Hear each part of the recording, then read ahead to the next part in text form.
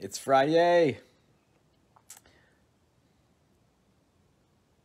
Burr, James, so good to have you back. Been praying for you and Karen and just your season of grieving. Good morning, Doug. Morning, Michael.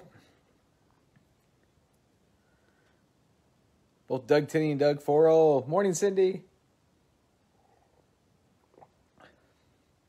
Dale, Roylene, good to see you guys. Jack, Barb, Brenda. Oh, so many names scrolling up. I can't even say good morning. Becky, Lauren's mama's here. That means my mother-in-law joins. Lauren's mom joins. We got the moms from all over the country coming in. Oh, well, friends, I want to just say if you can be praying for our weekend, for our day, taking Noah out of school today, going to have a dude day. His birthday's this weekend, so Big 10 going to double digits. So super grateful for him and just reminded that we are sons of God and what a privilege that is, sons and daughters of the King. And like thinking about that and thinking about what we talked about, that the Spirit lives in us, and we talked about that this week, thinking about what it means to be called beloved. Yesterday I was reading in 1 John that we're called beloved children of God. And thinking about that, just the excitement that Noah has for the weekend of his birthday, in some ways even the expectations that he just knows that his mom and dad care for him. And so thinking about, do we know and believe that God cares for us? And what more do we need to know and believe? Like the essence of the gospel is that God gave himself for us. Like there is no length that he will not go to. And so that's why when we read in Matthew 7, it talks about if you who are evil know how to give good gifts, how much more your Father who is in heaven. To read in Luke 9, when he sends out the 12, that he sends them out, giving them power and authority to preach the gospel, to cast out demons, to know that we have a power and authority in us, makes it to where it kind of puts life in perspective, doesn't it? Like we're able to admit our weaknesses, we're able to admit hardship, our struggle, our vulnerabilities, all the while knowing that God is working powerfully within us.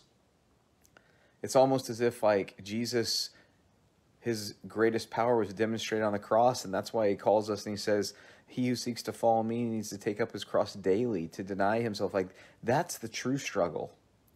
Struggle's not with our circumstances, it's not with suffering, it's not with the economy, it's not with the loss of loved ones. All those things are real and hard and difficult. The real struggle, the real brokenness is that we're prone towards ourselves.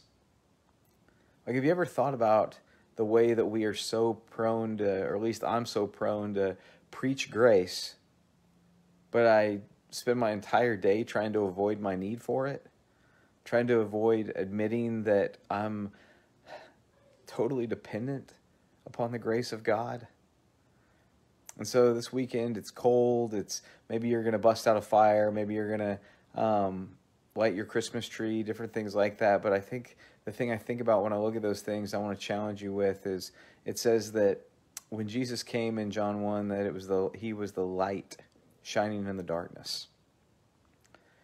And then yesterday, reading in Colossians that he's delivered us from the dominion of darkness into the kingdom of his glorious light. To think about the transfiguration and what that would look like, to try to look into that light. Yesterday we were driving around and the sun was just at that point where your visor doesn't really help, and so you're just kind of, but to let that light just shine, to look at the fire and how it glimmers and lights up a room with warmth, to look at a Christmas tree and how it glitters and sparkles and brings joy, to think about the sun rising and the light that it gives to the dew in the morning, and just to meditate on the fact that God's warms our heart towards others, that he brings joy and joy to the fullest, that his mercies are new each and every morning. And so friends, I love you.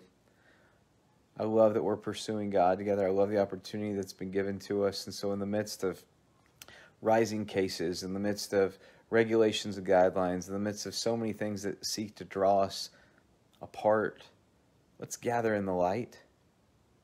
Let's shine in the light, not with a way that's offensive and causes blindness, but a way that brings warmth and joy and mercy. God, thank you so much that I'm your son, and that there's nothing I can do to lose your love, to change your love, to diminish your love. And God, I pray that your love would shine like a light in my heart, that I have joy that is evident not just in my smile, but in the